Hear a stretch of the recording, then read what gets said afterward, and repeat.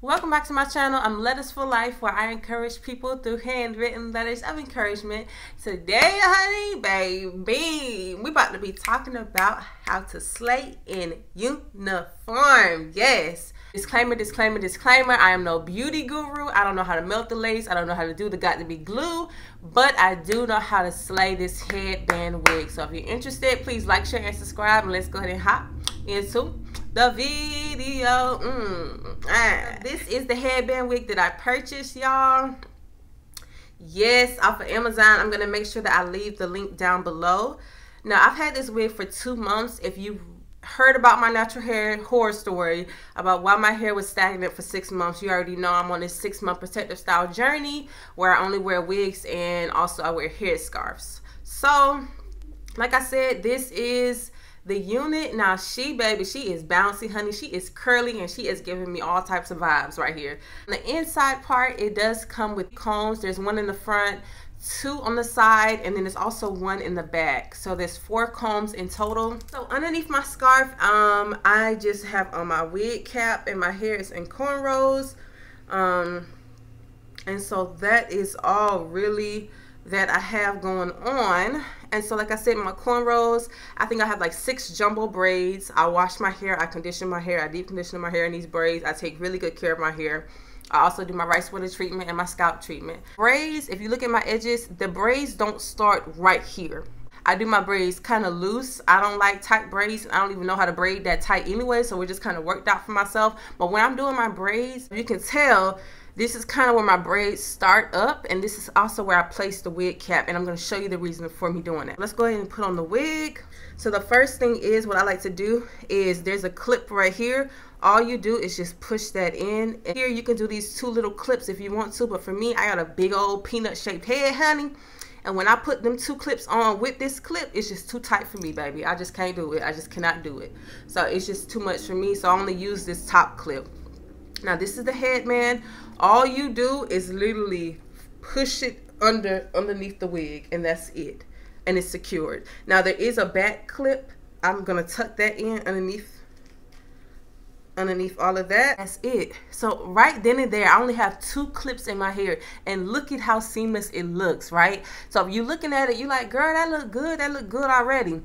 But let me show you how to make it look even better. So this type of hair is definitely very, very close to my natural hair. My hair is also the same type of length. I think my hair actually is maybe a little bit longer. But look at how beautiful these curls look. And listen, the only thing I have on this hair is water. I don't put no product on it. When I first got it, I washed it and conditioned it, but there is no product in this hair. There's no mousse, there's no gel, nothing in this hair. And look at how the curls are popping, okay? So if you're not in the military, I'm just gonna go ahead and do what I do first, and then we can hop into how I slay it in uniform. So the first thing I do is I push this back. So I saw one girl in uniform, y'all, she had the headband wig like this, and I was like, girl, you need to push the thing back. Why does it look like this? This looks so wiggish, and you can start to see the tracks. Like, that's so unattractive. I wanted to tell her, like, girl, you need some help. You want me to help you? But she was looking like she had a bad day, and I was not about to even deal with it. So this is the trick, y'all. You push the headband wig back, and the headband, you're gonna fold it over. So what that does is it creates a flat surface, and it doesn't look like it's like, you know, that little hump. It gets rid of the hump. So let me show you again. I get the headband wig, and all you do is fold it over your hair. Hold on.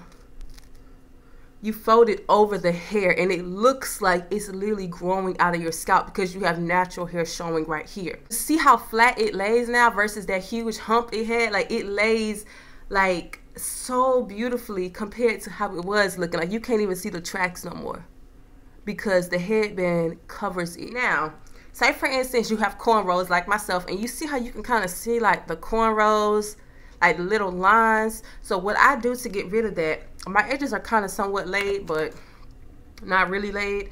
And so you can go ahead and lay your edges however you like to lay them. I'm really like not gonna focus on it right now. But say for instance I was doing something and I wanted to lay my edges. Now another thing that you can do all I do is get my toothbrush and I brush the hair back. You see how it's getting rid of those like marks of the cornrows? What you do is literally you just brushing your hair flat. And look at that. Oh, baby, this is my hair. This is my hair. You cannot tell me this ain't my hair, y'all. Look at how natural it looks. And the reason why, like I said, the key to this is you cannot start your cornrows right here on your scalp. Start your cornrows like a little bit back. Brush your hair in to get rid of those little cornrow, you can see like where the cornrows start.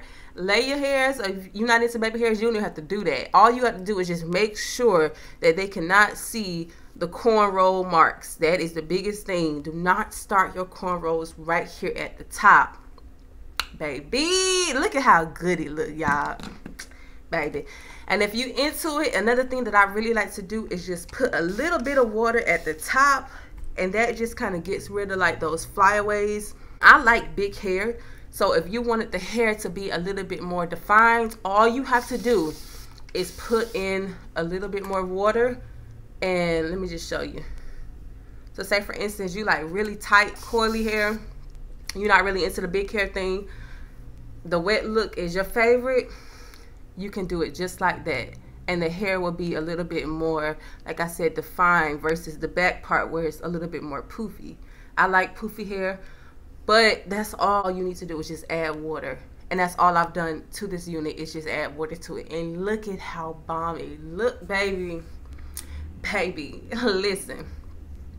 Now they do, so when you originally get it, like I said, I did wash it and condition it. It did come with 2 other headbands. These are the headbands. This is the first one, super cute, and then this is also the second one. And I think I had this on the other day, and this one is super cute as well. So both of them are bomb. You don't get a choice in which ones they give you, but these are so amazing if you wanted to just wear them, you know, on the weekends or whatever. So for my military members, let me show you how you can wear it in uniform. So everything that I said you do on the edges, you just keep that the same. Then what you can do is you get your scrunchie, and literally, y'all, and all I do is just make a bun with it. Literally, that's it. I like the messy bun look. Some people are really kind of into it. It has to be neat and it has to be a donut look. But for me, this is the look that I usually go with 90% of the time while I'm in uniform and I'm wearing this wig. This is what I wear. It's so freaking adorable in uniform. And so many people would be like, oh my gosh, your hair looks so good like that. Your hair looks so good. They be telling me that all the time in my job. I be like, y'all don't even know this wig. Yeah, I don't even know. And so once you do that, now while you're in uniform, another thing that I've noticed is when you're taking off your cap and you're putting your cap on, sometimes this, like where the tracks start right here, it can become a little bit like frizzy. And so like I said, I do spray a little bit of water on that. You can put on your scarf. And when you put on your scarf and you let it sit for like 10 to 15 minutes, literally your hair is going to be flat. It's going to be so easy to manage, and it literally, it's nothing to it. It literally takes me 2 minutes to put it on, take it off. Like, it's so easy. And then, like, say for instance, it's Friday and you ready to go. You got plans for the weekend. All you got to do is take it out the bun, shake it a little bit, give it a little pa-poom. Maybe you need to add a little water to it to get out the wrinkles of having it in a bun. And baby, you ready for the weekend. Listen, it's a 2-for-1 swap, y'all. It's a 2-for-1. You hear me when I'm telling you? If I can do this, and like I said, I didn't melt no glue, I didn't mess up my edges, I didn't do anything. All you have to do is cornrow your hair underneath there and put on your wig cap and go. It's so easy. It's nothing to it, y'all. And it's so soft and bouncy. Like, this unit is amazing. If you need encouragement, or you know somebody else who may need encouragement, please write into my foundation, www.lethersforlife.net, where I encourage people through handwritten letters of encouragement. As always, I love you, but most importantly, God loves you. I will see y'all on my next video. Peace. I dream about it, I go get it, that's how I do it. Not in the stars, I'm not lucky, I just